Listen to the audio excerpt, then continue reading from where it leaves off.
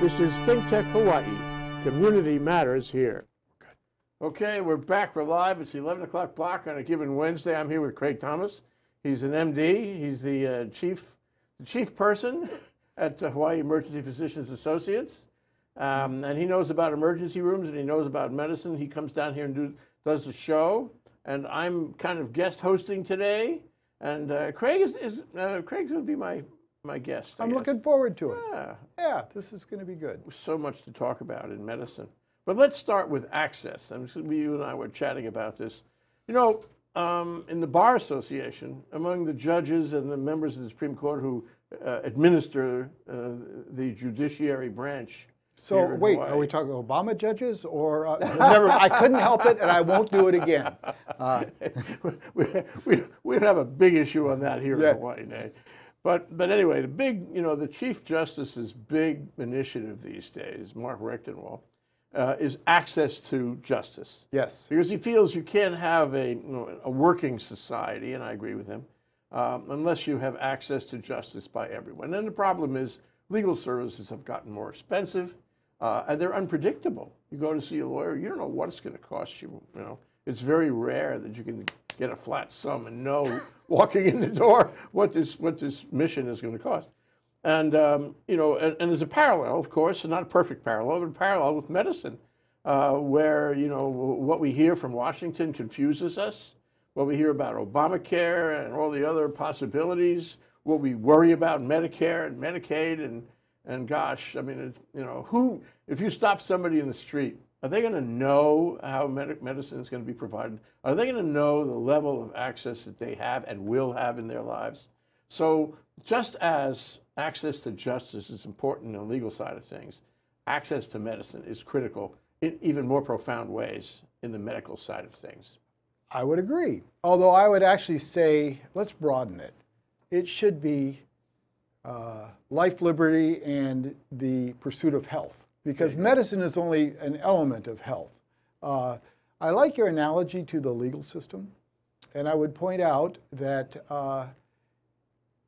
if I need a lawyer in some criminal way, if I can't pay for it, I get a public defender. Now, there are definitely issues around that system, and there have been some famous, I think, poor representations. But overall, I get one.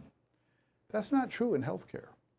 And I would argue that health is every bit as important as freedom, which is, of course, what the criminal justice system is. In a way, it's the same thing.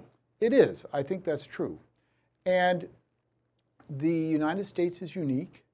Of the 20 most economically advanced countries, we and South Africa are unique in that we don't have universal coverage in some way. And I don't mean it has to be single payer, although that's certainly a model. But there are many models. But the situation is, if you are a resident in one of those countries, you have access to basic health care, regardless of your ability to pay. And we don't. I think that's terrible. Well, it's a moral question, isn't it? I mean, for example, if I know, and I do, and anyone knows what happens to you if you don't have health care with a given health problem, you're going to be suffering. You're going to be dying. You're going to be having a terrible, terrible time every moment of every day if you don't have health care. And to knowingly, as a matter of government, as a matter of industry, go into that and allow millions of people not to have health care, it's morally reprehensible. In a way, it's morally criminal that we have this problem that we don't take care of our people, our brothers and sisters. Yes, I think you're right. Not everyone does, of course. I was stunned, I think is a fair statement. Back in 2010, you may remember that there was, this was sort of in the legislative process of the Affordable Care Act, and the legislators all went home to their town halls over the summer, which were raucous, and which presaged the red wave which occurred at those fall's elections. And at some of those meetings, there was a chant of "Let 'em die," Ah, wow. which I thought was stunning because and this chant was in response to the question of, what if somebody collapses on a sidewalk? Or because this happens, people need health care, and crowds are dangerous things. I don't believe that, in fact, most people believe that. But our policies are not particularly conducive to anything else. It is true, I'm an emergency physician, so I know this very well. It is true that if someone collapses on a sidewalk or needs health care for any reason and goes to an emergency department, they will receive care, regardless of anything else. Severity of condition, ability to pay, or anything like that. The Hippocratic Oath is operating there. Well, that and the legal system, namely we all bought into it because of the Hippocratic Oath, but embarrassingly, there had to be something called EMTALA, which stands for Emergency Medical Treatment and Active Labor Act. And this thing came out in the 80s, and why?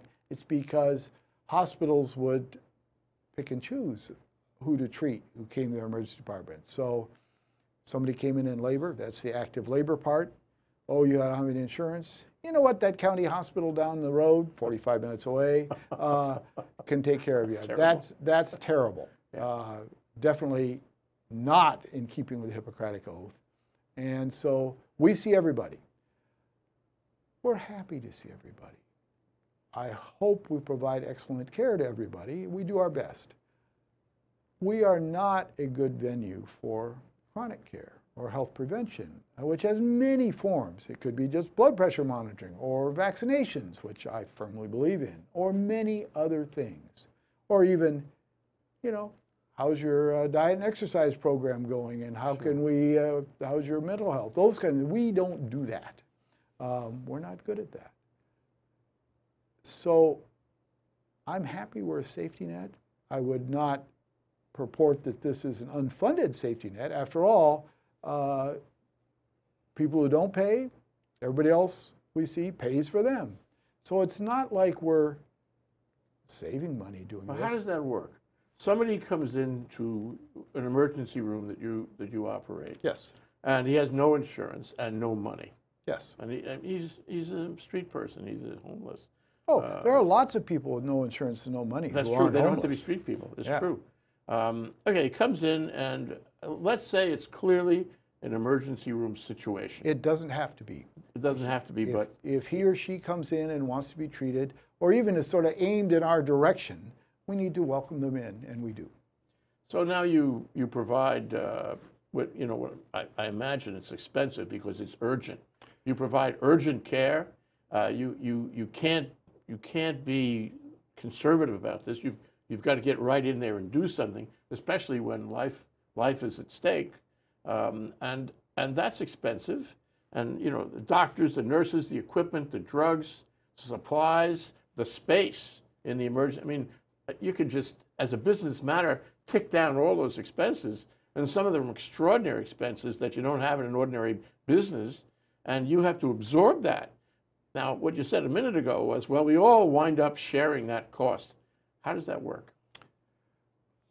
So you've given me so many places I could go. That's my job. And that's perfect. So I would like to circle back to the expense versus charge issue, because it's not as obvious as it's assumed.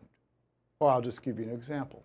If you come in with an ankle sprain and you're one additional patient on all the patients I'm seeing, the marginal cost, both for me, it's not going to take very long to figure out if you need an x-ray or not, or the hospital, which has, as you say, many expenses associated with being able to do a resuscitation, and they have a blood bank, and they have an on-call panel. There are really a lot of expenses.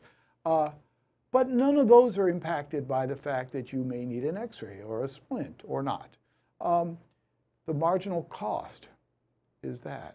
On the other hand, we act like you are expensive. Conversely, the person who is pancaked on the street after the Harley-Davidson event, that person is very costly. And we definitely have a more expensive charge for them but it doesn't reflect the actual resources sort of engaged to deal with that person. Is there a rate structure? Oh, of course. Well, I shouldn't say of course. Yes. So to circle to your question exactly, how does that work? We see everyone. We provide care not based on their ability to pay, which is not be confused with getting a bill later. That's important.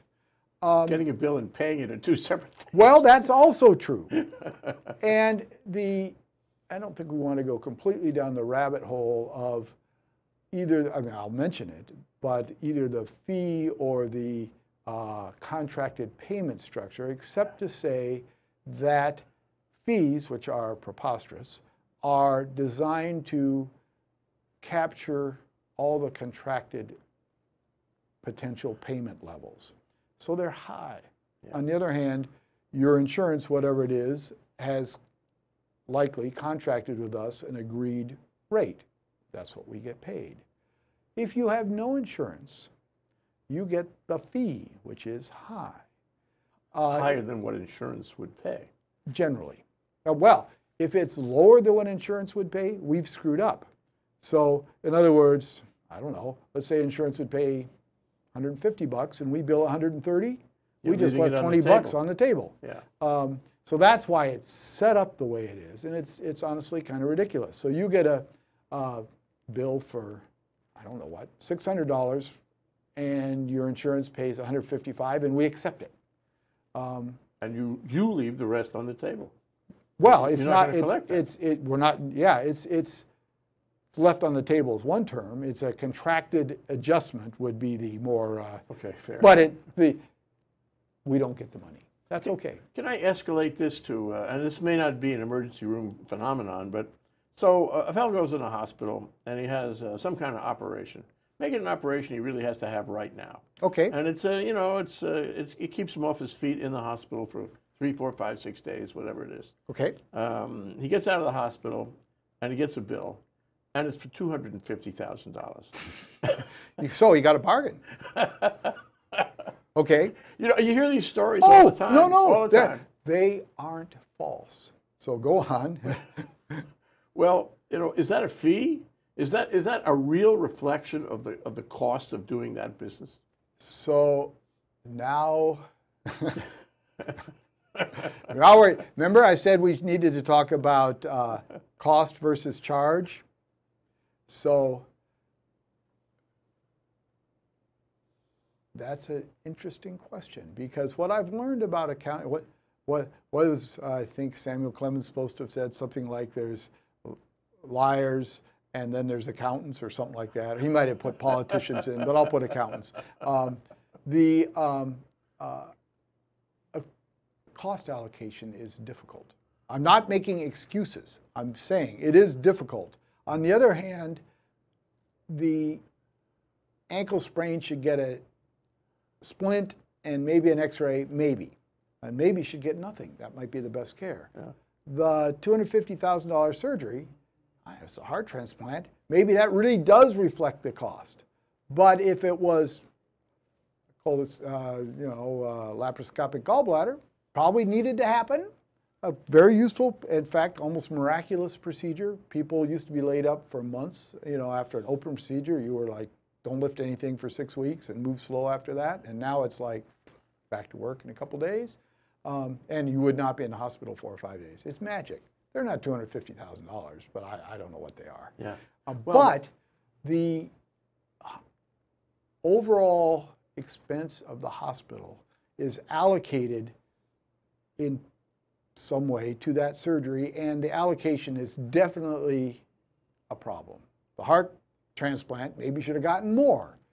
The laparoscopic gallbladder, which the hospital does many, should get less. And there's very little scrutiny to, is this the most cost-effective way of doing it? Because the doctors in particular are one step removed. We have the insurance in between. The hospitals are also one step removed. They have the insurance in between. So you, the patient, are here, the insurer's in the middle, and the provider whether it's the hospital or the doctor, is here. That insulates us. That's not good. Well, here's another way of looking at it. You asked, is $250,000 reasonable? I said, depends on what was done, but almost surely there's plenty of money that could be saved there without impacting outcome. Yeah. At the same time, I think we have to recognize that new technologies, magic technologies, have to get their due. And risky technologies have to get their due. They do, but we make the assumption that new is always better, and it's almost always more expensive, but it's not necessarily better. And the cost of healthcare in the U.S., whether it's drugs or equipment or procedures, is very high. We actually provide about the same amount of actual care, but at a near doubling of the price. Interesting. So I want to go one step further on this, and we're going to take a break, but I want to sort of, create a cliffhanger here. Okay. So here we have this expensive procedure, whether it's in the emergency room or an extended visit in the hospital. And the fellow doesn't have insurance, can't pay, but it's a moral matter, and as that statute you mentioned, the medical community provides that. And I guess the question is, what happens to the individual who gets that bill? What happens to the people who ultimately wind up supporting that bill, paying that bill, when he can't? And how does that affect all of us now? This is a complex question, I'm sorry. Now and in the future, because it's got to be handled, it's got to be adjusted, and it could have, with this administration trying to pull back on Medicaid, Medicare, what have you, and Social Security also, what's the ultimate social result in terms of access to medicine, in the foreseeable future? Now that's a complex question, and that's why I'm giving you 1 minute to think about it. Craig Thomas, MD, the leader of the Hawaii Emergency Physicians Associates. Could I have a few more minutes? No. This is ThinkTech Hawaii, raising public awareness. Choose to treat it with the help of a physical therapist. Physical therapists treat pain through movement and exercise. No warning labels required, and you get to actively participate in your care. Choose to improve your health without the risks of opioids. Choose physical therapy.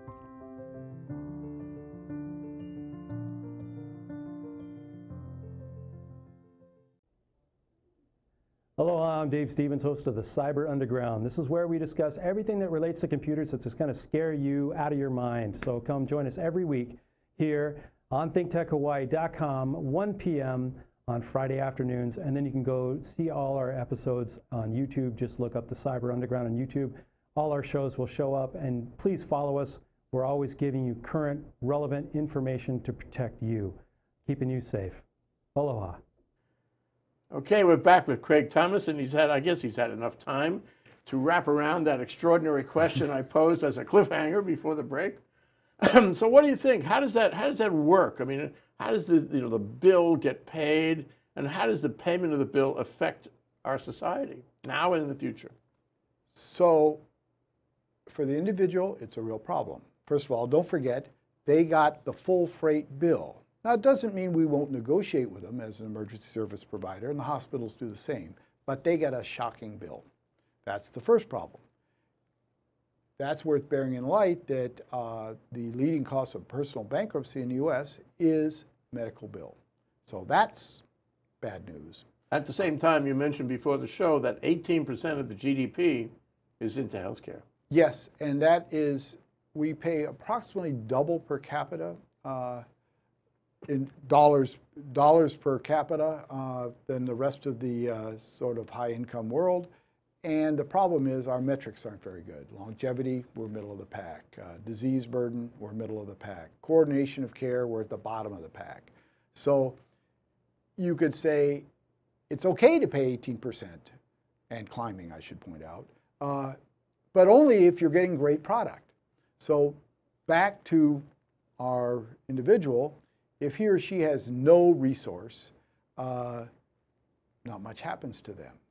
If he or she does have resource but not insurance, they end up with a big bill. Those are those horror stories you hear about. And they may be able to negotiate, and I recommend that, with the various vendors, and there are going to be a bunch. There'll be the emergency doctor, the radiologist, the hospital, There's surgeon. many parts to that bill. Yeah, they're complicated, which is ridiculous. There's got to be a more streamlined way of doing that. It's called single payer. Anyway, Are there advocates that you can hire?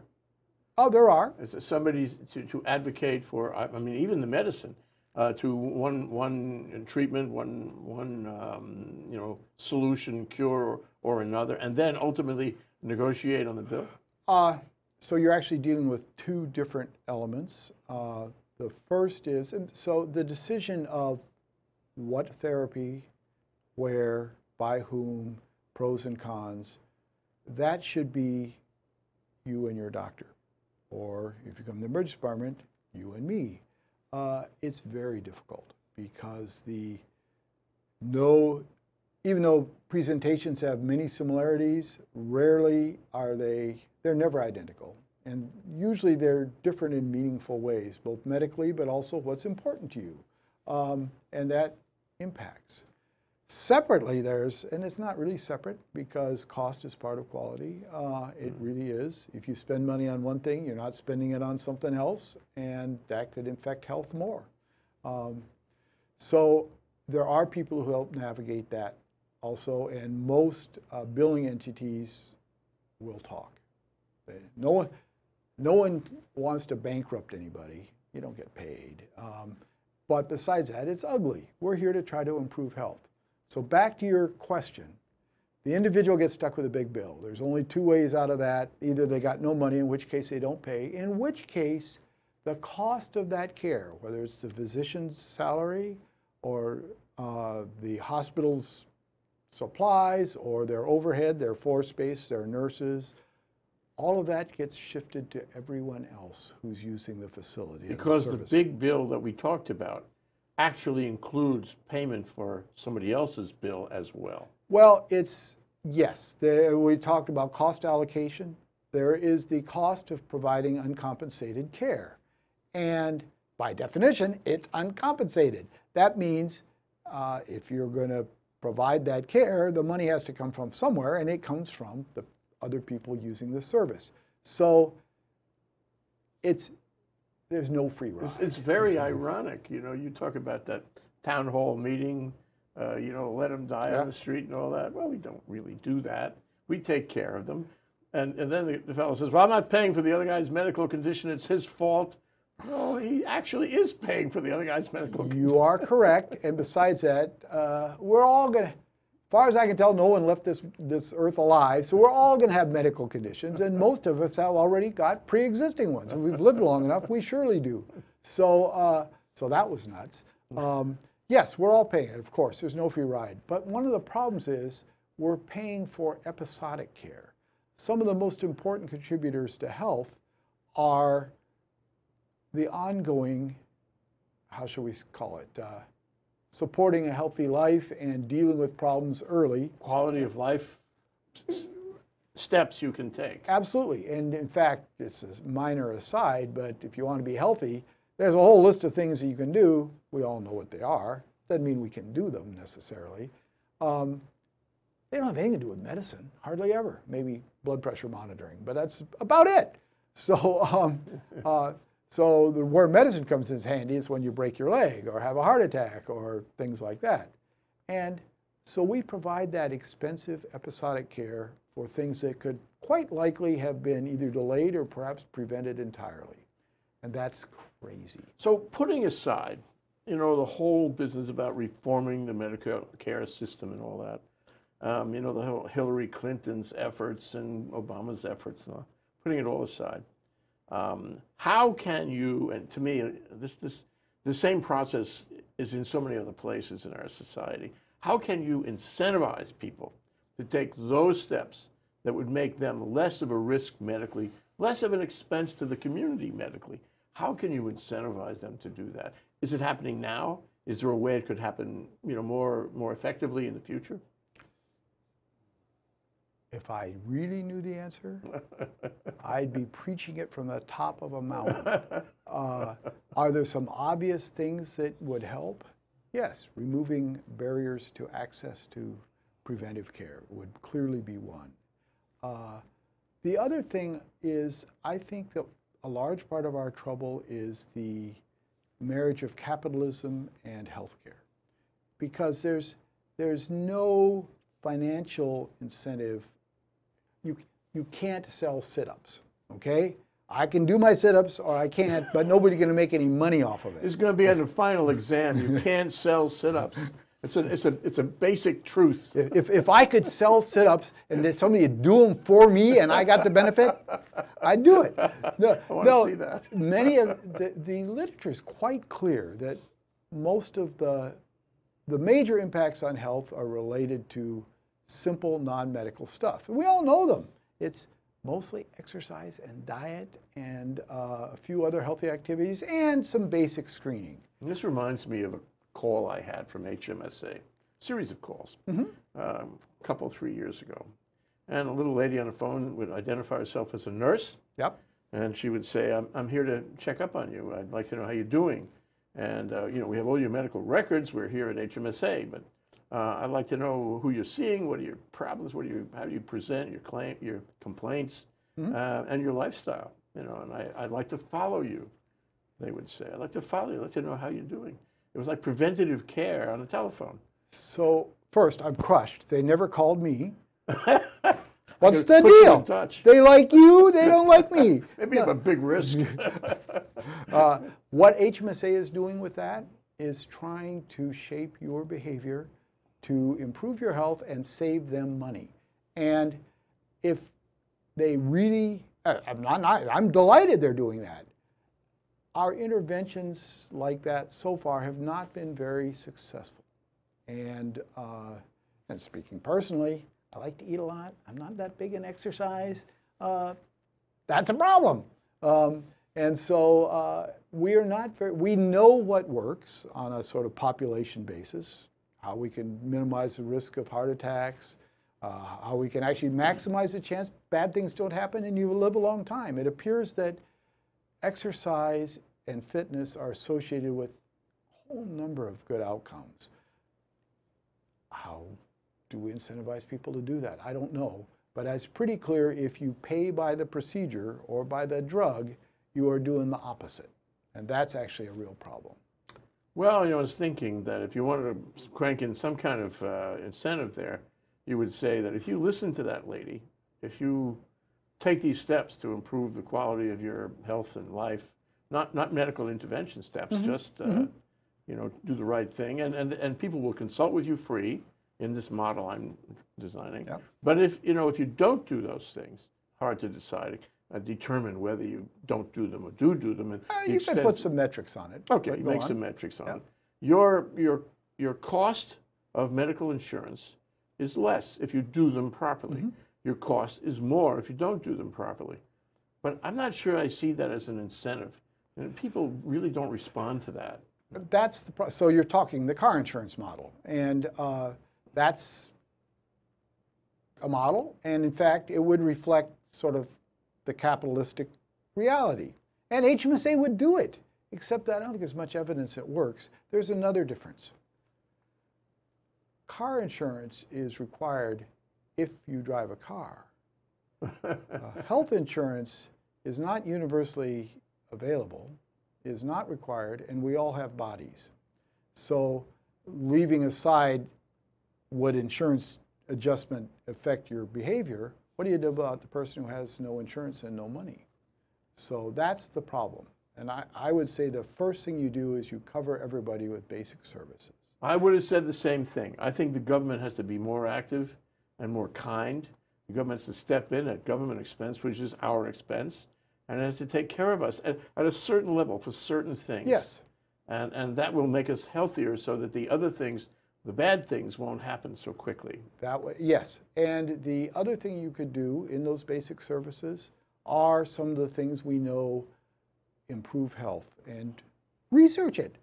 Do pilot projects. Figure out how you can get people to go walking 15,000 steps a day or something like that. And then see what happens. And as we learn more, change what we do. We have a long way to go. Yes. But it comes back to, your original concept, actually, Craig, is there's much more about this than medicine. That's why we call the show Much More Than Medicine. There you go.